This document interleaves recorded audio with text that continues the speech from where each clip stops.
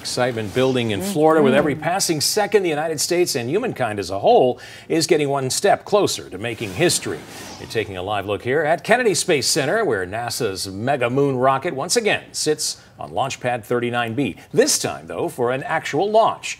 After rolling from the vehicle assembly building to the launch pad overnight, the SLS rocket now waits for its August 29th blast-off into space as part of the Artemis I mission.